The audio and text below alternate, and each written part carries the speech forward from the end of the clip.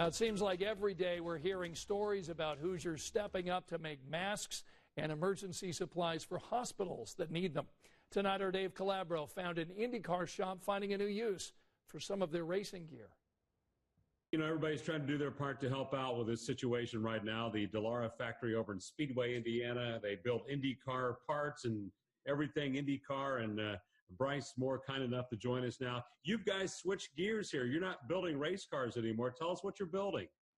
Yeah, Dave. So as you might have seen in recent news, we're starting to cut some hospital gowns and masks on our Eastman cutting table.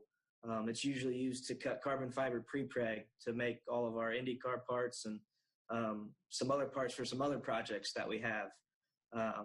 We are kind of labeled as an essential company because of our aerospace and defense contracts that we also have. And in this, we're able to keep busy, and we've kind of reprioritized some things to, help aid in this global pandemic that's going on. This is fantastic news for you guys to come up with this idea and do this. How many gowns, masks? How many are you trying to do right now? So right now we're looking at about 75 to 100 or so a day. So you guys do these and then you ship them off somewhere else in town or out of town? No, it's actually a local company on the east side of Indianapolis called Stitchworks.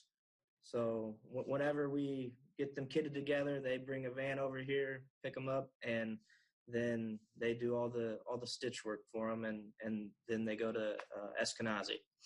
How does that make you guys feel, knowing that you're helping those on the front line? I mean, it's really special to help be a part of what's going on right now. I mean, there's even our family over in Italy is struggling right now too. I don't know if you know or not, but our headquarters is over in Parma in Italy, and it's getting, in the U.S., it's getting just as bad as it is over there. And it's amazing effort. We're going to say thank you to Dallara. We appreciate what you're doing and helping those on the front line. And let's get back to racing soon, right?